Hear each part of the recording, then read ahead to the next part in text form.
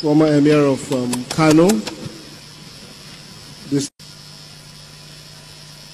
And to be honest, when I looked through the plan and when I listened to I'll call him the former chief of staff, and you'll understand why later.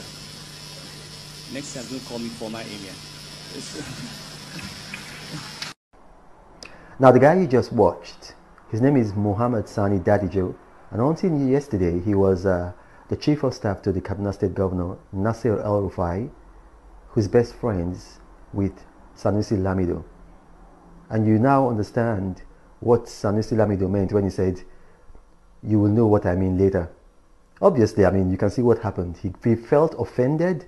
He felt his pride was hurt. His ego was affected. And he made that subtle threat, just very subtle. And look at what happened. You know, just yesterday, the guy was sacked.